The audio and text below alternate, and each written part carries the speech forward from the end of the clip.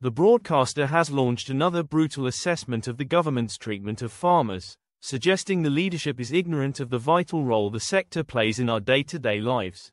Jeremy Clarkson has laid into Sir Keir Starmer, branding him a nightmare for farmers, after joining a demonstration against Labour's inheritance tax raid.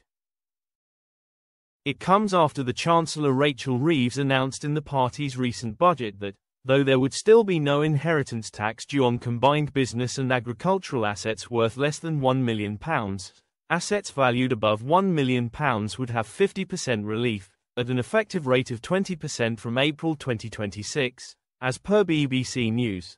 Many more farmers were previously given a tax break under Agricultural Property Relief, April, a policy specifically designed to protect family-run farms by reducing the tax burden they face, so they don't have to sell their main income source to pay the bill. The move prompted fury among many farmers, who staged a march in Whitehall this week.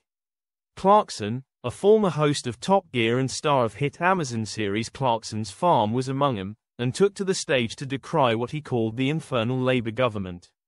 The broadcaster, who bought his diddly-squat farm in 2008, has now launched further criticism of the government's treatment of farmers in an interview for The Times, suggesting the leadership is ignorant of the vital role the sector plays in our day-to-day lives. "Oh yes, I know in Kentish Town juice bars where Keir Starmer lives, they're having a big laugh at the National Pig Awards," Clarkson told the newspaper. "But elsewhere in the country people like a bacon sandwich and it all comes from pig farmers, and to them it really matters." The broadcaster branded Sir Keir a nightmare for farmers, claiming that he doesn't know what farming is. "He doesn't even eat meat. Dreadful people," Clarkson added.